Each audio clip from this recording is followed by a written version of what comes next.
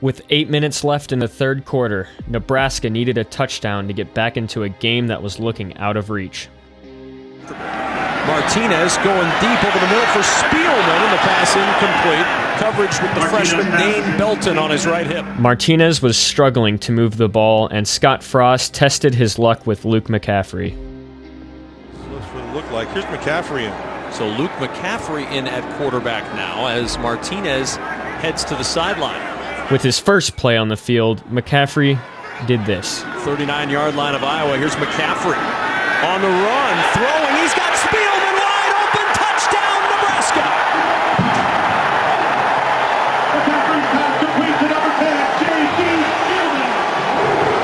The idea of using your feet to draw the defender to you is exactly what he did. After Nebraska stopped the Hawkeyes on the following drive, Adrian Martinez was brought back on the field, leaving many fans to question, why not Luke McCaffrey?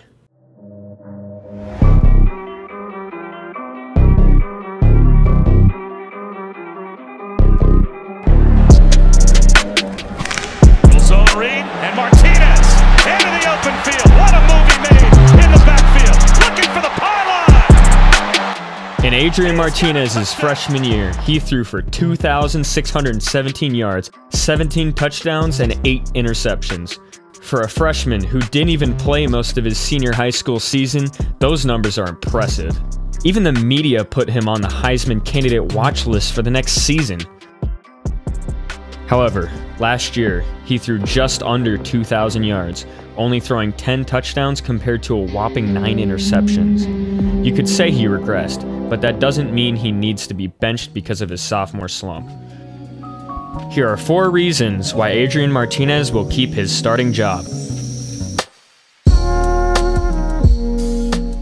During his first start as a Husker in 2018, Adrian Martinez suffered an injured knee and was out for 2 games. He slowly recovered, and by the end of the season, he was back to what looked like full health.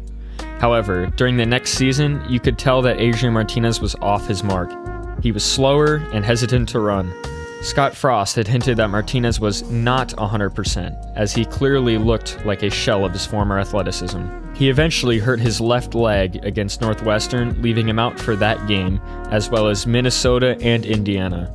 The good news is that he received a surgery in December, which should have him healthy and ready to go this season.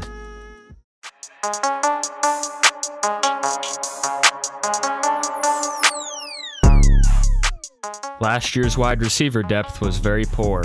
Apart from J.D. Spielman, not many receivers on the lineup had much experience.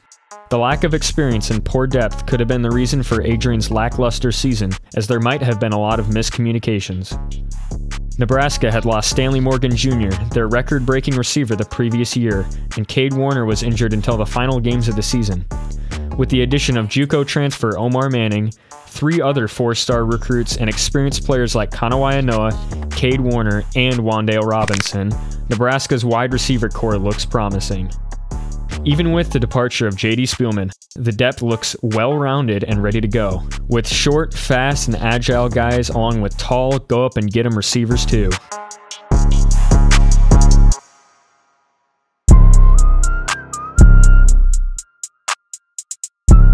It takes a lot to be a quarterback at a Power 5 school.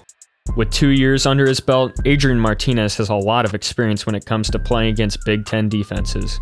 With another year of training, efficiently reading defenses and creating big plays could become easier for him.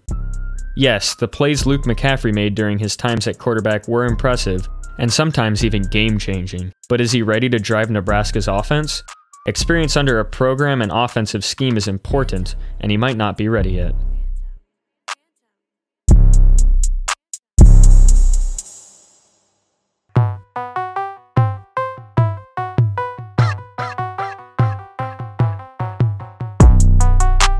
Last year's offensive line was a mess. Nebraska's starting center, Cameron Jurgens, was a true freshman who'd played tight end in high school and had just started learning how to play center in fall practice. When the season started, his snaps were very high, forcing Martinez to jump and catch snaps on a lot of plays. Not only did this throw off his rhythm, but it also gave him less time. With the extremely young offensive line around him, his time in the pocket was even shorter. This year, Nebraska's offensive line will be almost identical to last year's, with all of them now having more experience.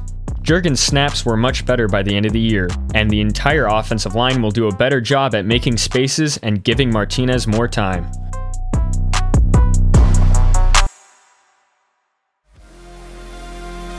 Adrian Martinez's sophomore season was rough. With his junior year upcoming, I truly think he can make a comeback. If not, Luke McCaffrey is right behind him and ready to dominate as well. Martinez is still an explosive player and will only need a spark to ignite. Martinez! And he gets past Dixon for the touchdown! Martinez trying to change that now. And here he's showing the arm! Wide open! And just like that,